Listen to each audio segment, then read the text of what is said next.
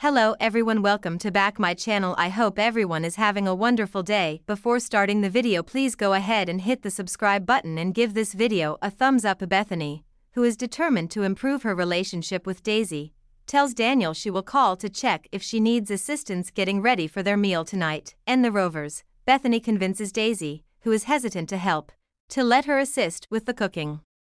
While Daisy is preoccupied, Bethany cranks up the oven for the apple pie. When Daisy finds the apple pie burnt to a crisp, she leaves Bethany and Ryan to make dinner and goes to buy a replacement.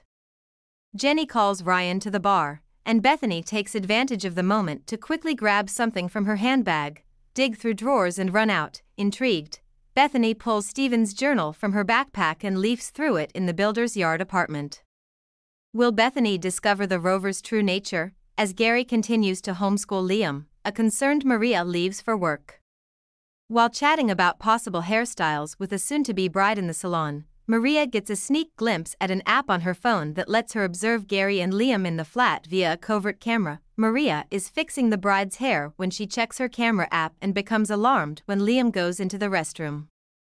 Maria quickly packs her luggage and leaves after seeing on her phone that Liam hasn't come out of the restroom yet. In another scene, Tracy calls No.